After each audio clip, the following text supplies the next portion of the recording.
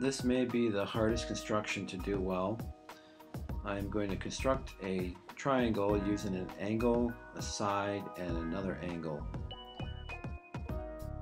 And since I'm copying angles, there's a lot of room for things to go wrong, so you have to be very careful with this one. I'm going to start off by copying the side on my baseline. All you get is one side, so I've copied the red segment here. I'm just going to mark it with the red pen. That is the length of one side. And so think of the triangle. It's got one side, and on the two endpoints there's going to be an angle on the left and an angle on the right. I just don't know where they are yet. So let's find out. Take your compass and pick either angle. I'm going to the green angle, and I'm going to do copy an angle.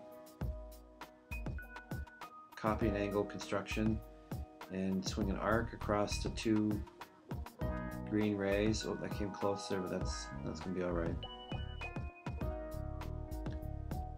Don't let your compass move at all. It's got to be the exact same gap now. When I go over to the end point for my construction, I have to have that gap the same way so that this arc and the other arc are exactly the same arcs. And when I measure the gap of the original arc, take my compass and very carefully find out the distance between there on that arc. If you want to, you can make a little swing here, make sure it fits on it. And it helps to have a sharp pencil. And come over to my construction, and on that arc I'm going to swing a little mark here to find out where it crosses.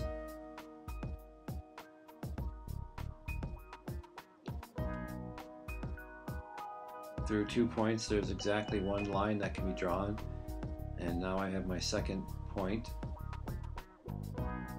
and this is the angle. I don't know the side yet, but I know the angle. It's along there somewhere. Think of that as a ray.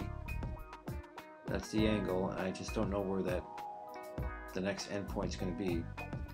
So I'm going to go over and measure the other angle. Copy an angle, swing an arc. This one looks like it's obtuse, so I'm going to need a big arc here.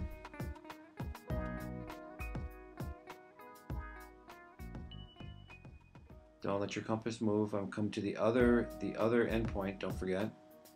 And think of the triangle. It's going to be on the inside here, so I'm going to swing a blue arc long enough for that obtuse angle, and then some, a little bit longer, make sure it fits. Come over and find the gap of the blue angle.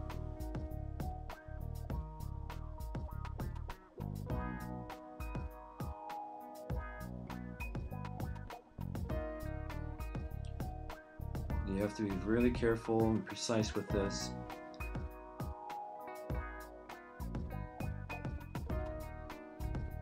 And now make sure you don't get your lines confused. I need to measure the gap here for this blue arc. Swing a little mark there, and I have my second X. From the other endpoint through the blue X, I'm going to draw my next ray. And you'll see now those rays are shooting up, and eventually they're going to cross. Looks right near the edge of the paper.